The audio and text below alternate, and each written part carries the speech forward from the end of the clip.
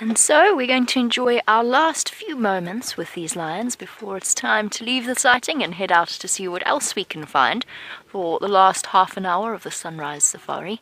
All seems quiet now.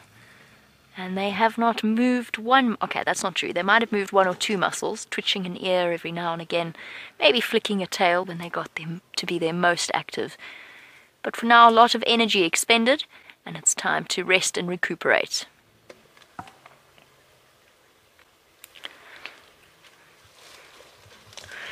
And Christy, I know that Cheetah Plains did publish an amazing blog which goes into the background of the Nkuhuma Pride in a little bit more depth in terms of the relationship of the Nkuhumas and also their history.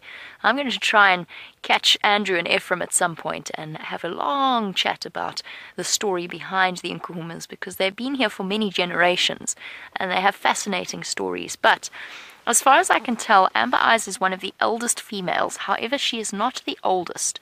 The oldest female is the mother with cubs, and in fact, the one that may have moved off into the drainage line with the middle set of cubs. Sorry, I really hope you're keeping track of this and jotting it all down on a piece of pen and paper. From what I understand, that female is either the mother of all four of the rest of the lionesses, but with Amber Eyes being the eldest and the rest of them being her younger sisters from a different litter, or she is the mother of some of the females and the rest of them are nieces. They will all be related to each other, but Amber Eyes is not the mother of the pride. She's not the oldest member of the pride as far as I can tell. That's just by judging and looking at the condition of their teeth and so on. However, she is older than the other three. And what makes her so unique, of course, is the characteristic that gives her her name, which is those bright orange eyes of hers. And she does really seem to play, all lionesses play a critical role, but it seems to me that whenever there's action happening, Amber Eyes is in the forefront. Whether it's a buffalo hunt or a situation like the one that we witnessed this morning, she's always there. Somehow, there is definite characteristics to different individual animals. Leopards are the same. Some individuals have got more character than others and aggression.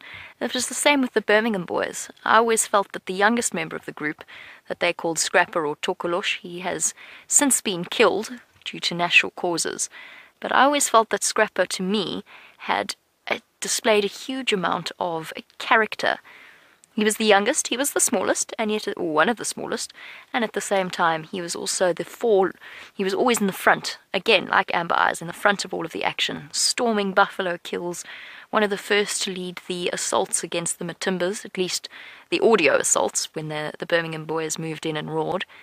As far as we knew, the Birmingham boys and the Matimbas never came to blows, but that could be... we only spend a certain percentage of these cats' lives with them, so we don't know exactly what went on behind the scenes.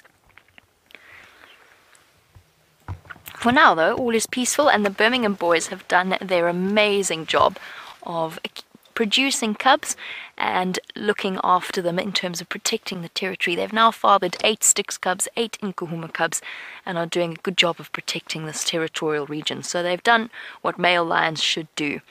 We have a question, which is, of course, we've spent the majority of our morning with elephants or lions. And the question is whether or not lions are afraid of elephants. And the answer is yes, they are. Sort of. It's not really fear. They're wary of elephants, and elephants often chase them. But the lions are quite lackadaisical about their approach because they know that they're faster and more agile. So they'll let an elephant walk right up close to them if the elephant doesn't see them. But if the elephant comes running at them, then they'll get up and they'll run 50 meters away and then lie down again. So it's not terror that they have in terms when faced with the threat of an elephant. It's more just kind of, okay, well, you're much bigger than me and I know you don't like me, so I'm just going to move away. And speaking of moving away, we're going to leave our sleepy lions and head